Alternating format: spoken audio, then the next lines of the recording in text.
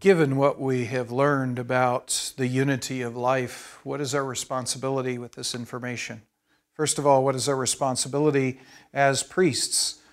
As priests, we are to know God, and I think we can use this information about the unity of life, the monomers and the similarities and the biosystems to learn something, give insight into, first of all, the very nature of God, how it is that He is a one single God that is impressed upon us as we look at the monomer nature of life, of molecules, the similarities among organisms, and the biosystems. At the same time, we have this spectrum of perfection of similarity and systems that suggests that whatever this unity is that brought things into being, it's a perfect unity. It seems to be far more, our brains at least are encouraged to think that this entity is much more unified than the most unified things that we're aware. And this suggests that God's perfect unity is illustrated in this fashion. And the wisdom of God necessary to create macromolecules in such a way that they're made of the same monomers and that allows for decomposition, digestion. It's just a really cool system, the integrated system. And then biosystems, the complexity necessary, the wisdom necessary to create systems that work so well together with so many very complex components. We're led to believe, we are led to conclude that God is an extremely wise, intelligent being. Beauty of God, the simplicity of the monomer macromolecule system, where all the macromolecules of the world can be built from just a few monomers. That's another one of those elegant systems. Very simple design, beautiful design, to create something with extraordinary complexity, to be able to allow organisms to be unique from individual to individual, yet all built from the same monomers, is extremely elegant, beautiful, suggesting that God as creator is a beautiful God. Also the power, not just to think up how to do that, but to have the power to put it all together. And then finally, of course, the ability for us to recognize it is due to the fact that He has made it simple enough, laid it out as straightforwardly enough for us to see His very nature in those things that are made, because He wants us to know Him. So as I learn more about biosystems and similarities and monomers, I am impressed with God's very nature, His oneness, His wisdom, His beauty, His power, and then also the fact that that incredibly great God wants me to know Him. And there's so much to it that I'm almost compelled to do nothing but worship Him. I have to worship Him. The more I study monomers, similarities, and biosystems, the more I'm compelled to worship. And as I worship, I get excited enough to bring others in. And I encourage you to do the same thing, because as you learn more about God by studying these sorts of things, as that results in you, hopefully, not being able to keep yourself from worshiping God and bringing others into worship, you are fulfilling your responsibility as a creation priest. In addition to our responsibility as priests, we have responsibility as kings. We have responsibility as kings to preserve the unity of the creation. For example, we have a responsibility to preserve the unity of our bodies as biological systems, realizing that our bodies are not just simply a bunch of parts put together, but parts put together in a very complex and extraordinary way to do some amazing things. We shouldn't do anything that compromises the ability of those bodies to do what they have been designed to do. There are a lot of parts, there are a lot of pieces that are interacting together. It's fairly easy to disrupt any of these pieces and thus affect the entire body. We should avoid doing anything that would compromise our body's ability to function. Remember, we're supposed to be rulers over those things that are made. As rulers, we're on call 24 hours a day, 7 days a week, all the weeks of the year and our lives to take care of those things that God created. We're never off job. We have to be on call all the time. We need to be ready to take care of those things that God has made, and we have to have a good mind about us at the time. We shouldn't be taking anything in or doing something to our bodies or our minds that compromise our ability to rule well. Things like smoking that break down the ability of the components of our body to do those things they're supposed to do, like the lungs of our body, those things we should avoid. We should avoid things like alcohol and drugs that in fact compromise our mind's ability to make good decisions. Because God could come back at any moment asking, okay, now how did you take care of my creation? Did you do what you ought to have done to take care of those things that I made? We ought not do anything that compromises our ability to rule well. Secondly, we should preserve the unity among the biological creations that we see in the world about us. Included in this is to be careful of what we call in biology exotic introductions. There are wonderful communities of organisms out there in the world that God has created, communities in the sea, on lakes and streams, and on the land. When we bring in organisms and introduce them into communities where they aren't naturally living, we're introducing an organism into a biological system, into something that's already there and has been functioning together with components in a very special way. Sometimes when you introduce that new organism, it's what's called an exotic introduction. In other words, take something that doesn't normally live there and introduce it into that. It sometimes doesn't work. It sometimes produces a catastrophic result in the community. Some great examples in history here. In 1859, I think it was a dozen, it was just a few, rabbits, European rabbits, were introduced into Australia for the purpose of hunting.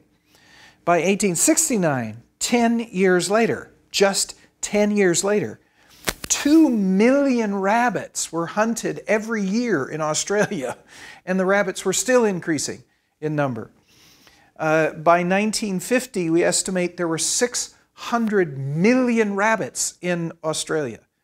They got away and increased in number, and there's so many of them that they're actually out-competing the natural organisms of the environment, and there are marsupials in Australia that are going extinct because of rabbits. Okay?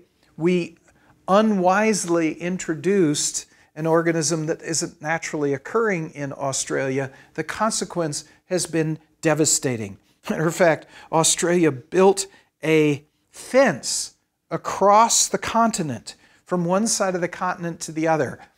And the continent of Australia is about the same size as the 48 contiguous states of the United States. It'd be like building a fence from New York City to San Francisco across the entire continent. Amazing. Just to keep the rabbits from crossing from the south into the north. So far it's been successful. But this is an example of an exotic introduction that went bad. Another one, 1883, in New Orleans, Chinese kudzu was introduced into the United States, obviously from China, for the purpose of preventing erosion.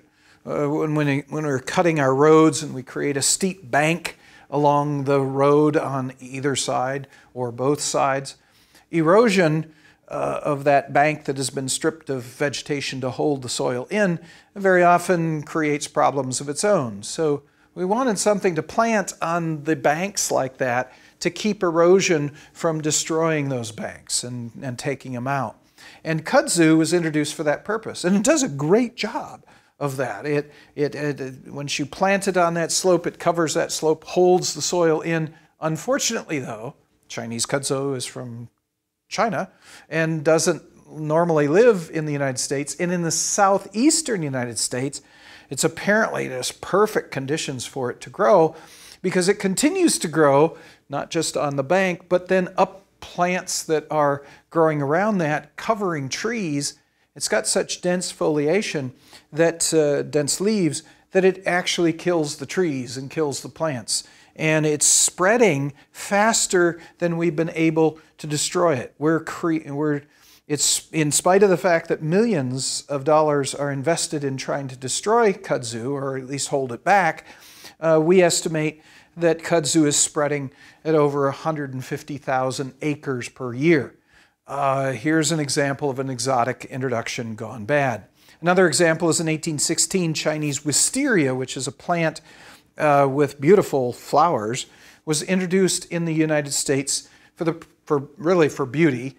It was designed to grow up over porches in the South before we had air conditioning, sit out in the porches to be cool.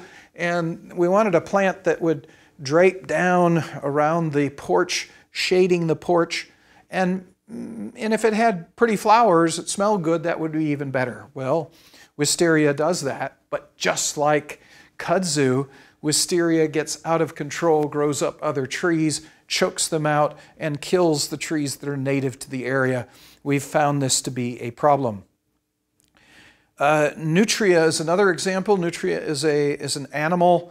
It's an animal that lives in the water, swims around kind of like an otter. It's from South America. It was introduced for the purpose of hunting. It's got great fur that people would use, but the little guys like digging into the bank of the body of water to make their dens, and they often dig into dams and ditches and drain out the water, and it's caused all sorts of problems in the southern United States, Texas and so on. Another example is the green stink bug that was introduced into Hawaii somewhere around 1961. That one was introduced accidentally. It was, we think it was brought in on a ship that was bringing stuff into to Hawaii, and it was killing crops. It was simply eating the crops that people were growing. So people wanted to control the stink bug. The stink bug, where it came from, it's controlled where it came from by a parasitic wasp. So in 1963, people took the parasitic wasp from the native location of the stink bug and introduced it into Hawaii for the purpose of taking care of the stink bug. The problem is the parasitic wasp doesn't just control the population of stink bugs.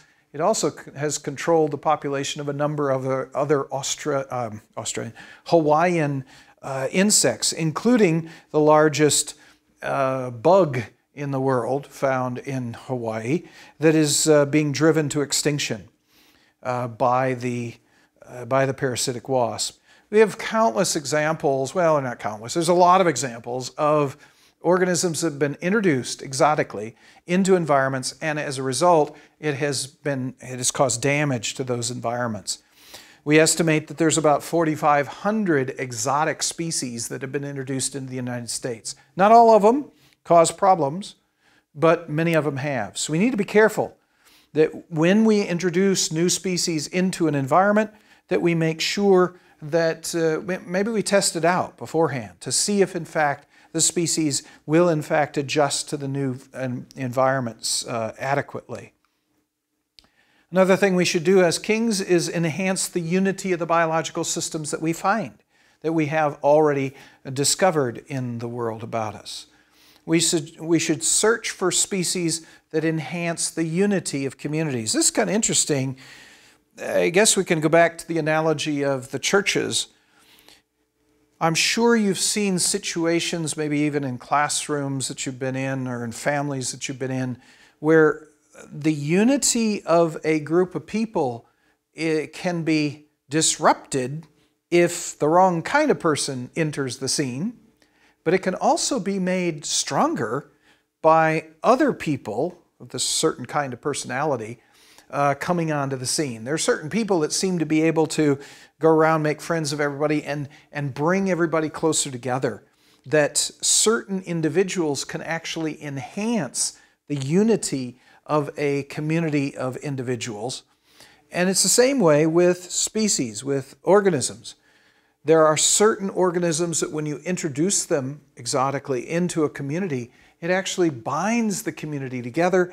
It increases the unity that exists. It allows even more, in some cases, more organisms to live in that community than otherwise would. These are called keystone species in biology. And as we have learned over the years, there are instances where keystone species can be introduced into communities where they normally don't live and improve those communities. This is one way we can, in fact, enhance the unity of the communities we have if we carefully examine how exotic introductions may actually improve situations.